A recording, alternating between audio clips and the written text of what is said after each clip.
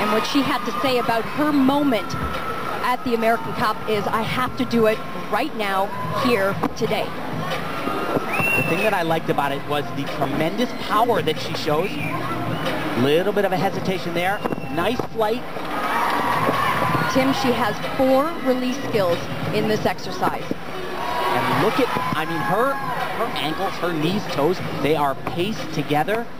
Beautiful handstand position. That's number 3.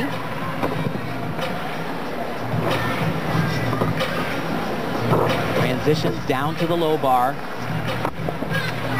This is fantastic. She caps it off with a huge dismount. Full twisting double layout.